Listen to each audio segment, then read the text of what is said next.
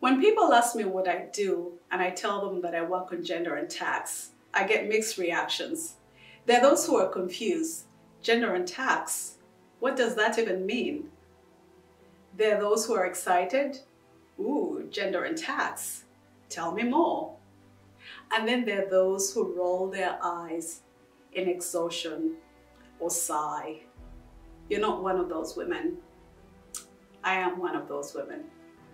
You see, the research that we've undertaken at the International Center for Tax and Development shows that while taxation is a neutral instrument on the face of it, many times men and women experience it in different ways.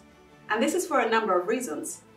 Sometimes it's a lower level of education of women that makes taxes less accessible. Other times it's their overrepresentation in certain economic activities. And sometimes it's the services that they pay for, the public services that they contribute towards. And so I decided to write a poem. It's called The Gender of Tax. Hundreds of laws and decades in tax administration. I never heard about gender and taxation. Now all of a sudden there is a sensation, perhaps even an obsession, with the gender dimensions of taxation. What's that about? Well, a small portion of us, we pay income taxes, but know not the mechanics of tax computations. Shady tax collectors, they take advantage of us, profiteering from our scanty tax knowledge.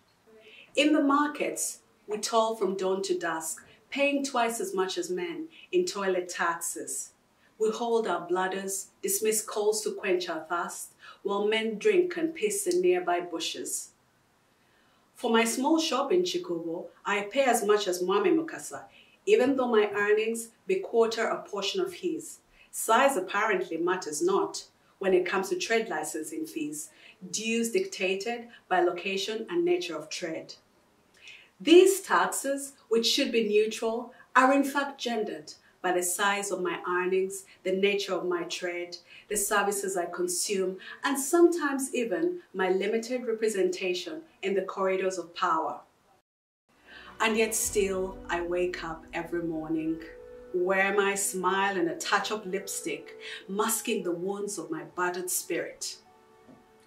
I cannot let these taxes smother my joy or mute my laughter. I will not let these taxes kill the audacity of my determination, let alone fracture the grace to which I hope. I am the hope of my daughters.